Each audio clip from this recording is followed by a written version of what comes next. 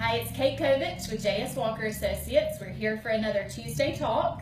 After our staff meeting today, we had Jenny Boulware from the History Department at WVU, and she and her students have been working on a really exciting project in the Suncrest area here in Morgantown. So tell us a little bit about the project, what y'all are doing, how you got started, things like that. So we coordinated with the Morgantown Historic Landmarks Commission on evaluating the historic composition of the Suncrest neighborhood.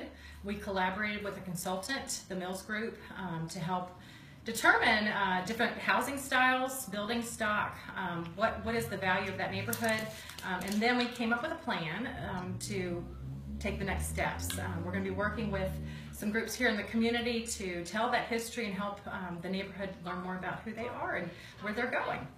So exciting stuff coming to you from the Department of History, and we look forward to talking with you more next week. Have a great week.